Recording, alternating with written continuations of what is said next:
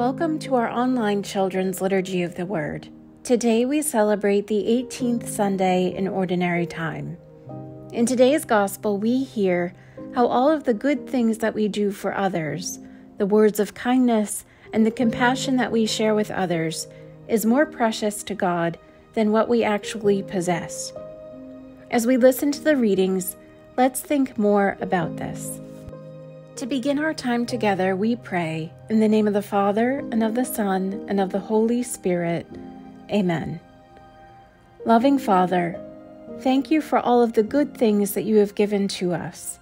May our lives be pleasing to you and produce a rich harvest in your loving kingdom.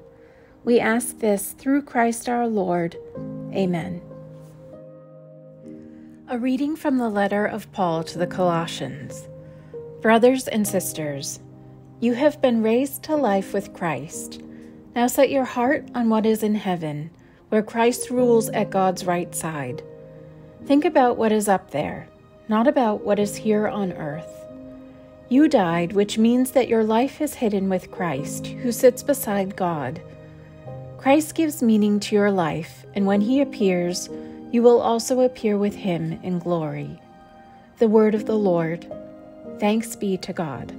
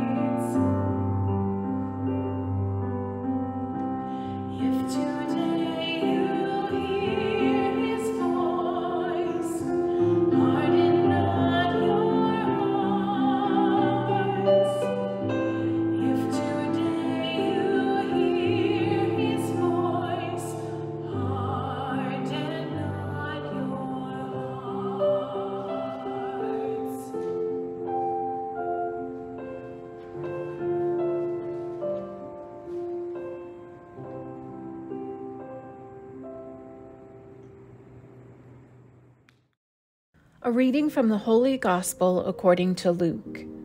Jesus told the crowd this story. A rich man's farm produced a big crop, and he said to himself, "What can I do? I don't have a place large enough to store everything." Later he said, "Now I know what I'll do. I'll tear down my barns and build bigger ones, where I can store all my grain and other goods. Then I'll say to myself, 'You have stored up enough good things to last for years to come. Live it up, eat, drink, and enjoy yourself.' But God said to him, 'You fool, tonight you will die. Then who will get what you have stored up?'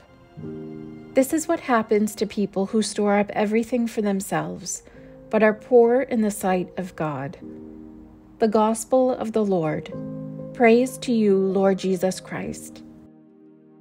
In today's Gospel reading, we hear the story of the farmer who stored up the great harvest he had produced. We might consider the farmer to be a rich person because of the amount of things that he owned. From another perspective, we might consider the farmer to be greedy because he was not satisfied with what he already had. He wanted more, and so he set out to make bigger and better barns to hold the harvest he produced. He thought the extra harvest would increase his fortune, and then he could eat, drink, and be merry. He thought he wouldn't have to worry about anything once he became wealthy. Jesus tells this story to teach us that money and the things that we have don't bring us lasting happiness. It's our love and care and goodness that are more valuable. The rich man could have shared his extra harvest with those in need, and that would have likely brought more contentment and happiness. The love, kindness, and compassion that we can give to others is a great gift, and these are the things that make us truly rich. The treasure that we all hold in our hearts is the ability to love. This week, enrich someone else's life by telling them how much you love them. Thank them for their love that makes your life rich too. With trust in our Heavenly Father and the riches of His grace, we make our petitions known to Him. That the Church may ever more effectively proclaim the true and lasting riches found for all people in Jesus Christ, we pray to the Lord. Lord, hear our prayer. For world leaders, that they may always be responsive to the needs of the poor, the hungry, and the vulnerable, we pray to the Lord. Lord, hear our prayer.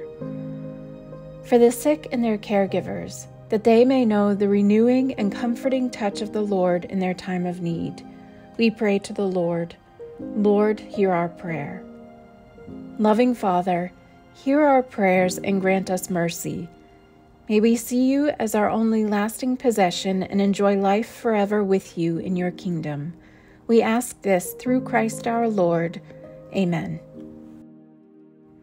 Thank you for watching this online Children's Liturgy of the Word. We look forward to celebrating the 19th Sunday in Ordinary Time next weekend. To end our time together, we pray, Lord our God, we thank you for giving us the gift of love.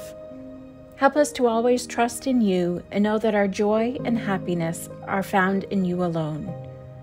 Give us the wisdom, compassion, and generosity that we need to share the gifts that we have with others. May you be our source of security and peace through Christ our Lord. Amen. In the name of the Father, and of the Son, and of the Holy Spirit. Amen.